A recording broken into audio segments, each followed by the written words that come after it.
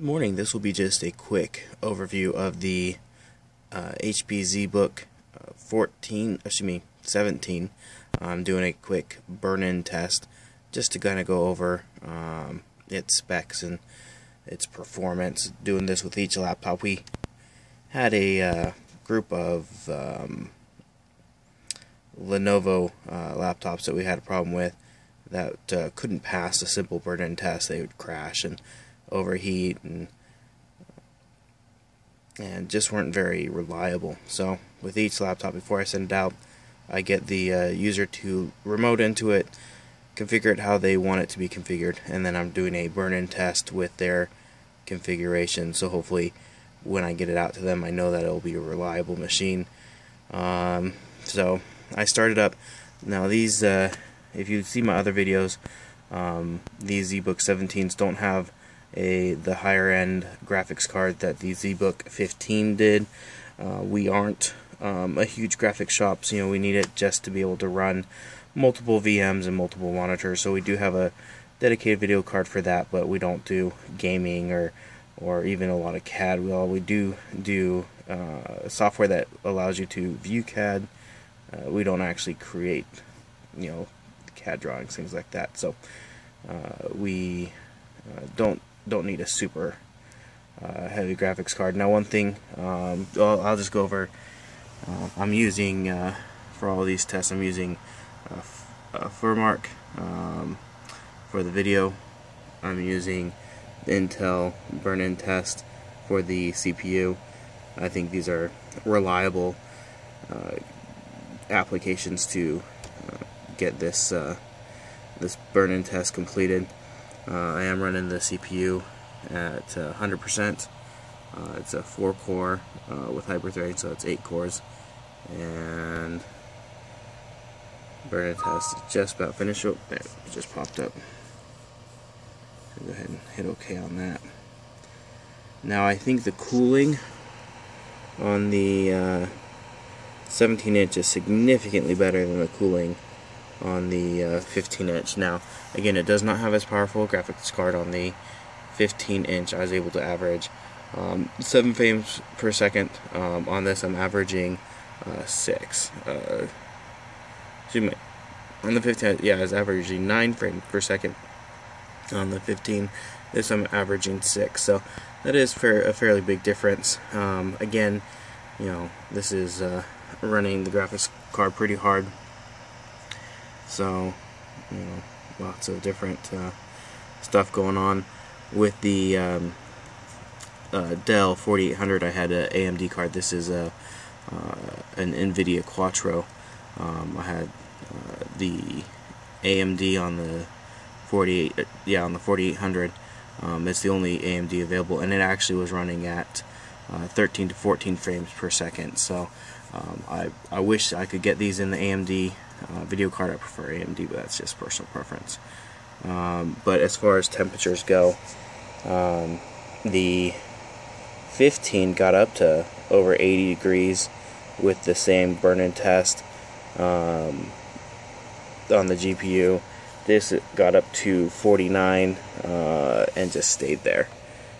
Even after I put in the CPU burn-in test, since they use the same cooling solution, it never, you can see it never got above the 49 degrees. The Lenovo 540 that I tested got up to 85 and crashed. I haven't been able to crash the HPs yet with all the tests I've done. I've run multiple VMs on it.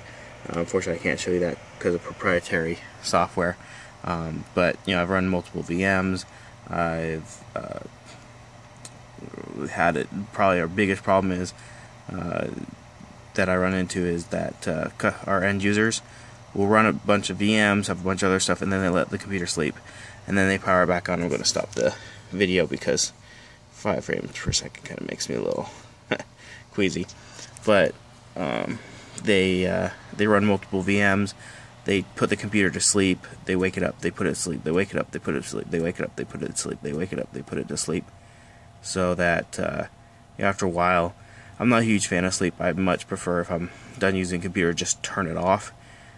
But when you're going from presentation to presentation, or if you're at home, because our remote users work from home, they set up their VMs and then take the computer in to run their demonstrations, and they have to present them. And when you have to boot up 4 VMs plus the computer, you're basically booting up 5 different computers all at once, and that takes quite a bit of time. And when you're in a limited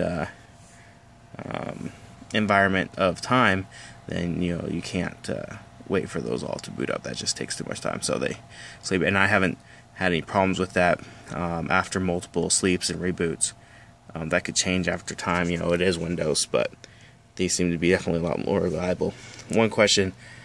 Two questions actually I was asked about the computer. Somebody asked about screen bleeding. I assume that means the light bleeding from around the sides. I've purposely turned off my lights. That's why this video is so dark. Other than the laptop screen, as I wanted to show, I don't see any bleeding around the edge of the screen. They also asked me about the keyboard. It is backlit, and they asked about the evenness of the backlighting. It's not perfect. Obviously, smaller keys have a little bit more room around them, and you can tell where some of the bright spots are, but for the most part it's pretty even. It's not perfectly dark in here. My main light is motion sensitive, so I can't turn it off, which is kind of annoying, but that's a different issue. But it's pretty even, real nice, especially in the dark or at night, or if you're giving a presentation, to be able to type on your screen. The other thing I was asked about was the speakers. I don't have anything that I could comfortably play and then put this up on YouTube, since they're so strict about any kind of audio copyrights. I find the speakers to be acceptable. It's not a multimedia. I don't expect to be watching movies on this all the time and having my whole family sit around the laptop and watch the movies. It's a work computer. We don't run any software that has sound. All of our stuff is for document viewing, and so you just don't have the real need for a good speaker set if you did go with a multimedia, not a workstation. In my opinion, or get a separate set of speakers, but or a gaming laptop. Gaming laptops tend to have pretty good speakers. This isn't a gaming laptop; it's a work computer, and that's what we've configured it for. So, to me, the speakers are acceptable. They're not great; they're okay. So, plus I'd play them, but again, copyright infringement, as well as I didn't want to.